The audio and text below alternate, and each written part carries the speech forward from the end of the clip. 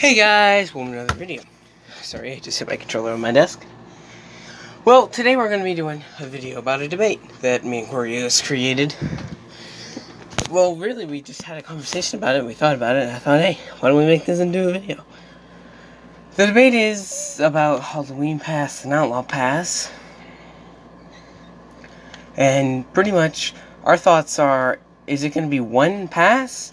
Or are they going to, because if they don't do it in one pass, they're going to have to separate it into November. Halloween Pass would be in November.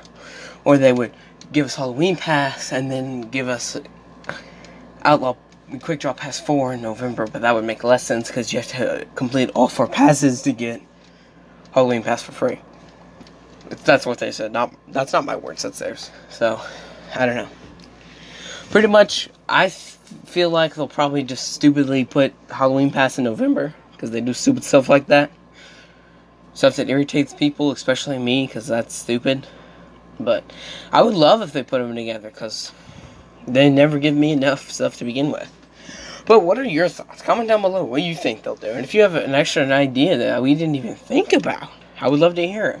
Like some sort of way that they could have both of them at the same time. That'd be crazy. I can't think of any. But, you know, pretty much give you our ideas. Are they going to put them together? Are they going to separate them? One of them ends up in November. Or they put them in the same month really quickly and we have like 2 days to finish it. Or a week or so. But anyways, it all comes down to your perspective. Well, this is all I really know. I don't work for Rockstar. Mr. Fantastic. Hopefully you have a good day after watching this, Mr. Fantastic. Signing off.